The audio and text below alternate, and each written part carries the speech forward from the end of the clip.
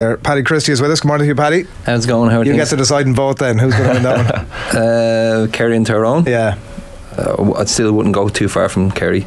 Yeah. Still got the pedigree there, you know. I think you're right. I think there's too much been made of the formats of Tyrone, if I'm being honest. Like the two lads obviously are, the Canavans are just off the charts, and I guess when you have those in your team then everything becomes slightly more 50-50, but I still think like Kerry won in All-Ireland last year. They were very good. I mean, they couldn't have gone back that far, and you'd wonder whether they're just going through the motions for the last while. But like when it comes down to it, they see that Tyrone jersey, they're gonna, you know, I can imagine in Croke Park in a quarter-final with Tyrone, I'd say they'll be well up for it. How are you?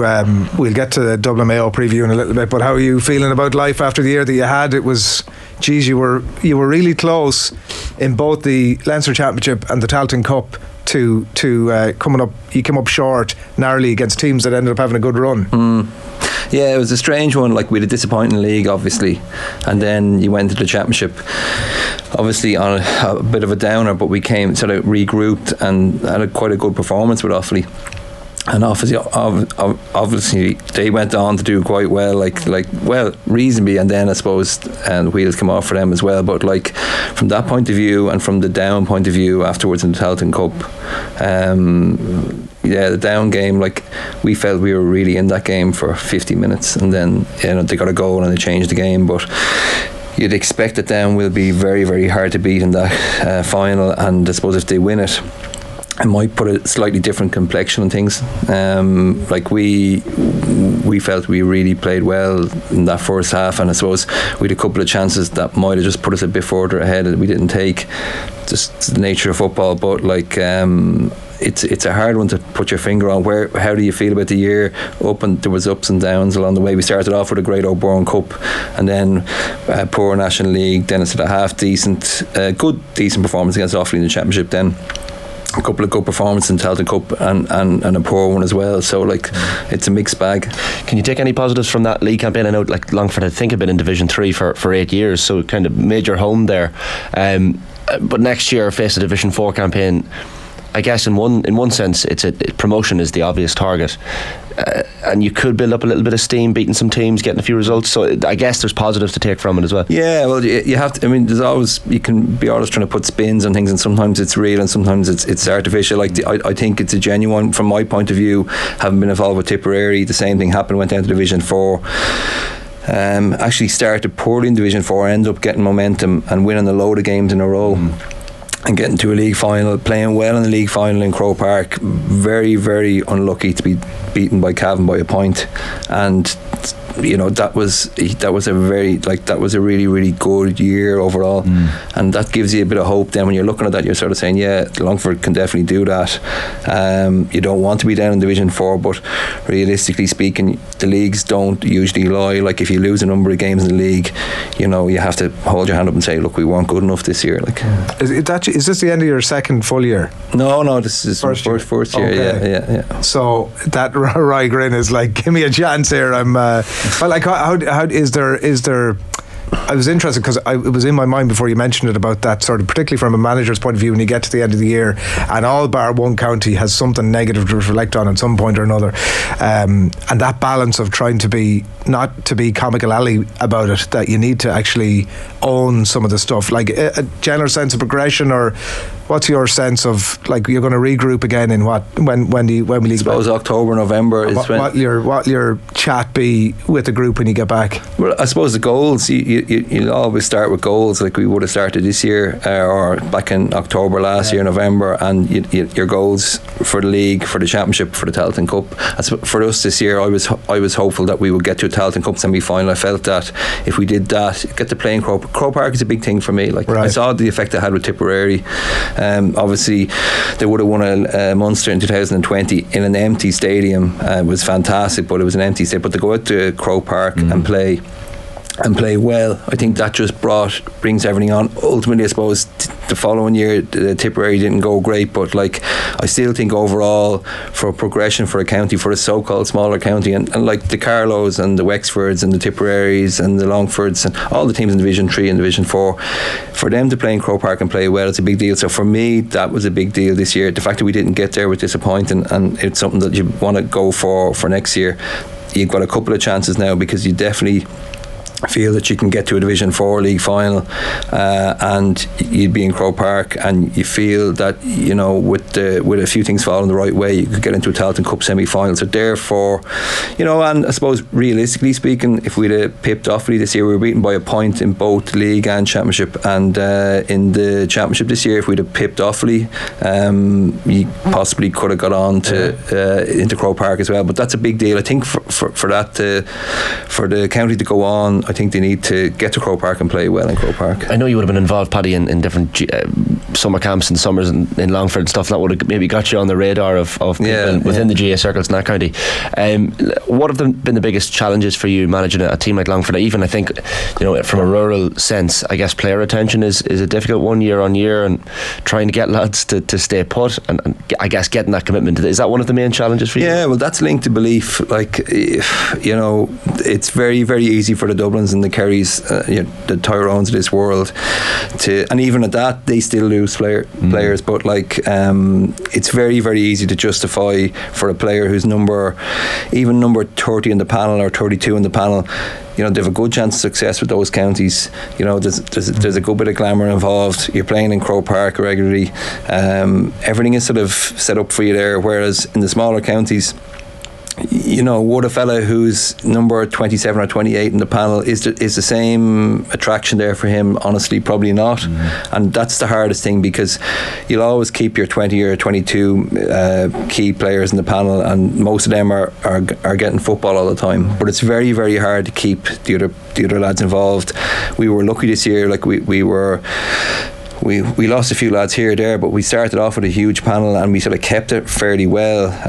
But like a lot of the smaller counties would lose players regularly, particularly when it comes to April and May. And you have the allure of America and that sort of thing. So like, that's I suppose that, again, coming back to your question, that's linked to confidence. Like, if somebody believes that it's worth doing it, worth sticking at it, they're gonna keep at it. And that obviously has a knock-on effect, because if you get all those fellas committing, then eventually it probably will happen, and then you'll have genuine cause for having those beliefs. But until then, you're sort of treading on thin ice. Like, it's difficult, because any sort of a setback at all can knock you back a bit.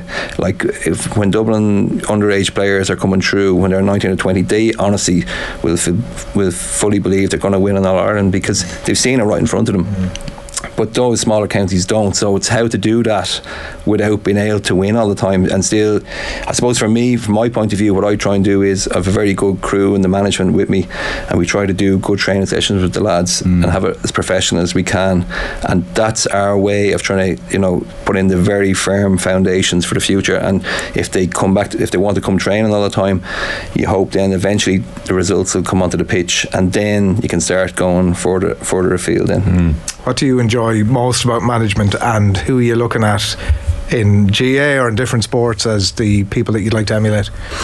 The nice thing about the management, and I look after the Sigerson team in DCU as well, and I have the same thing in both. I have a good crew of people around me, and I enjoy that. Like, it's lovely, and I was very lucky. I walked into that in Tipperary because I wasn't able to pick my own people, but it turns out when I came in myself with other people, there were some great people around.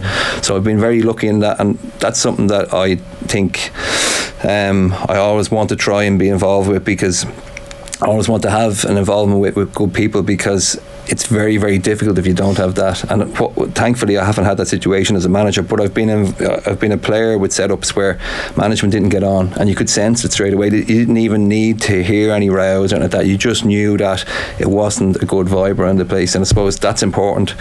And as regards who you'd be sort of looking at, as like the lads who I would have always I suppose in GA circles, I would be a big fan of Mickey Hart, and it's ironic that Tyrone are playing Kerry again this weekend, but I would have felt that I took a Ballymun underage team twice, 2 phases, 2 10-year phases. Philly McMattins is probably the most famous guy from the first phase, and then second phase will be when he was finished up with 21s was Evan Comerford, Paddy Small, those sort of fellas were all on that team. And I suppose I would have felt in the second team we're a very strong team with those guys, and a load of other fellas who played Dublin minor, Dublin 21s, and I would have tried to copy Mickey Hart with a lot of stuff. Like I would have, copy is a strong word, but certainly would have taken little bits and pieces about what he said and what he did. Okay, more less on the tactical side is more. Correct. Yeah. Okay. I think I'd have to say now I'm not that strong tactically. Really? Yeah, I wouldn't feel that I'd be that. And I brought in some very good people with me who are. Yeah. So this year with Longford, like I had Desi Slime with me, who'd be like, I'd call him a master tactician. I'd say he goes to sleep at night thinking about formations and you know how to set up defensively and offensively. Like those sort of people are hard to get, and I'd feel that I'm weak in that area. So you get in other people who are good at it. You know, there's more on the sort of leadership, man management type. Yeah, I think so. Yeah, and trying to get, I suppose, trying to get players to develop things themselves, trying to get leaders in the group themselves rather than trying to do everything yourself. I suppose I would have learned with Ballymun. I took the first team in 1996-97. That was Philly McMahon's team, and I did an awful lot of stuff myself. All right. And I felt that was good, and I was in control of everything, and it didn't really matter about anyone else. But the problem with that setup is, and that system is that if you were ever gone, then, because these things will happen, someone could move to a different country, they could move to a different part of the world, they could get sick, they could die, anything could happen. And the thing about it is, if there's not other good people around to carry it on, it doesn't work. So like I would be a big believer in getting really good quality people in, so that it's not driven by one person, and then having players doing that, players driving things and having them involved in it rather than you being sort of the be all and end all. I think that doesn't work long term. You mentioned Desi Sloan there. I know yourself and Desi were named on Declan Shaw's coaching ticket for the Mayo game. Yeah, that's right. I know Kevin McStay ultimately got the job, but do you look back at that now in hindsight, and hindsight's obviously 2020, but with a bit of almost happiness that obviously the Longford gig came about as a result, as a number one role. So was it better in the end that it worked out that way, or how do you look at it? I don't. It's not something I've thought about too much, to be honest with you. The only thing was, when I was asked at the time to get involved, I was finishing up with Tipperary, so like I'd done 3 years, and I felt that there wasn't probably much more in me with that. Just run out of steam with things, and just wanted something different. So I threw myself in with that. But like, was I looking at the results afterwards, wondering whether it'd be good or bad to be involved? No, I honestly haven't.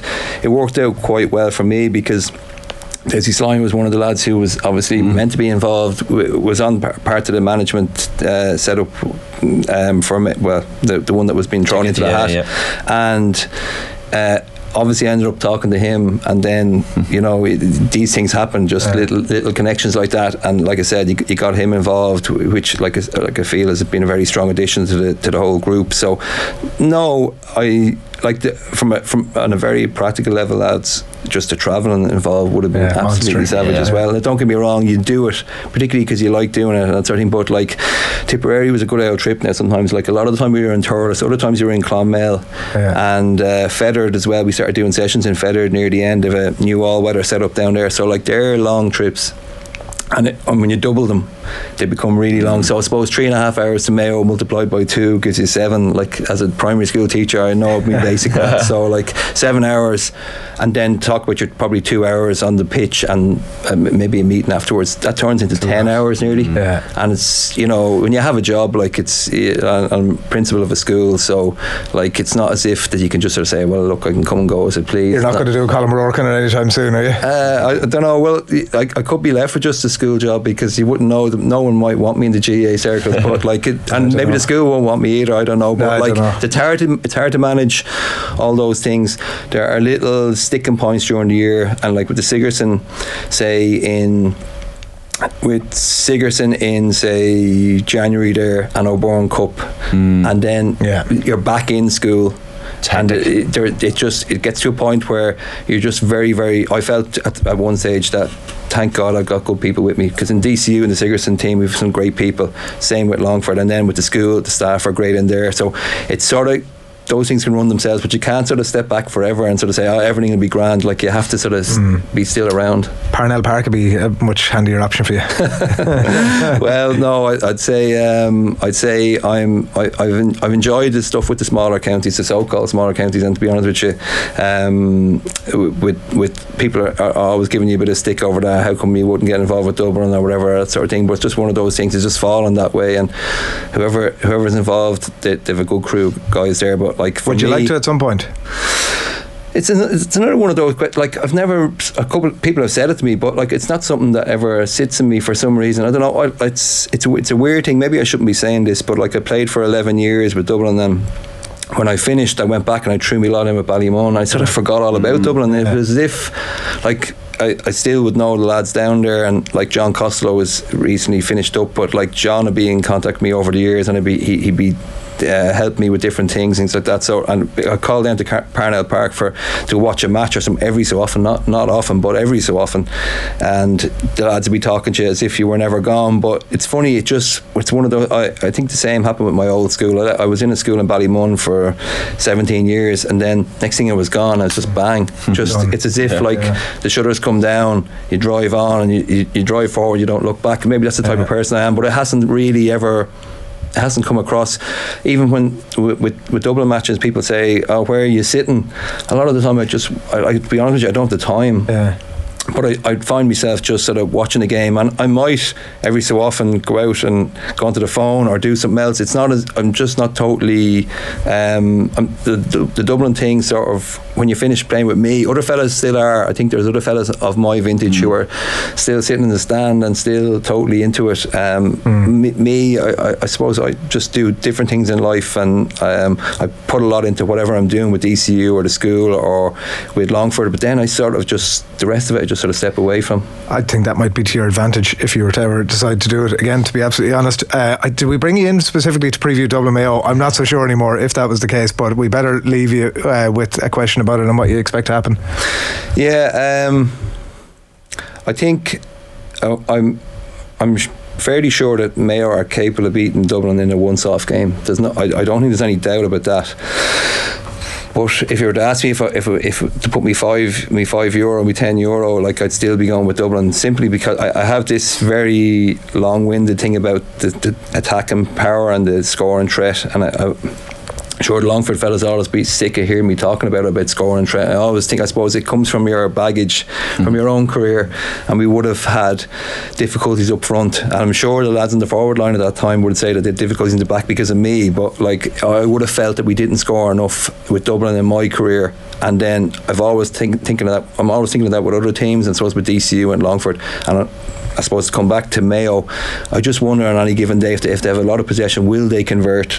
Because I know that with the likes of Con O'Callaghan and Paul Mannion and these fellas, like, you can't even be sure if they're all starting. But like, if they get a ball 20 metres out, 30 metres out, and they're one-on-one, they're going to go by their man and they're going to go for goal, and you better watch out. I just don't know about, like, I think Ryan is I don't know who there with Mayo has that sort of a look about him. He's a bit of a buzz about him, and Aidan O'Shea might blow hot there, and on the edge of the square I still think traditional sort of man on the edge of the square could win a ball and do a bit of damage, but there ifs, whereas I think with Con O'Callaghan and those type of players, Cormac Costello, they're proven. Like, I just can't, if they get a lot of ball, I think they're going to do a lot of damage. Yeah, I think it'll be an awful lot tighter than the other game, if I'm being absolutely honest, that we were previewing a bit earlier on. Loads of comments coming in here, and I'll leave it on Michael saying that he's perfect for the Dubs job, in my opinion. Very impressive man when you meet him, and I think there's a lot of that same vibe coming in. Real pleasure to spend the last 20 minutes with you. Thanks a million for coming in. No problem, lads. Nice meeting you.